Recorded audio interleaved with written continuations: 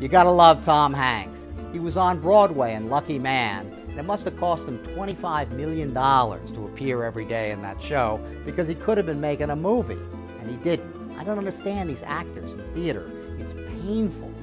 Anyway, I went to the very last performance. Center seats, $750 for two, but it was unbelievable. He comes out at the end, there's a picture of Nora Ephron behind him, the size of the whole theater, and he is weeping like a baby.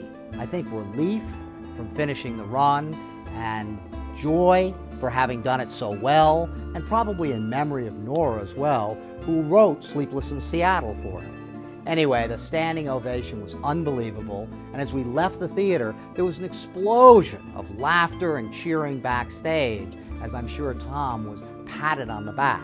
But what was absolutely incredible is when you left the theater, 43rd Street was shut down. It was fans, wall to wall. And it was like the Beatles in 1964 when he came out of the theater for the last time and got into his car and drove away. My favorite Tom Hanks story? I was doing the premiere of The Green Mile. Don't know if you remember that movie. But in those days, they gave you supersized sodas before the mayor of New York made them illegal. And I drank mine. Halfway through the film, I trotted out to hit the men's room. And behind me, somebody was running, saying, "George, George."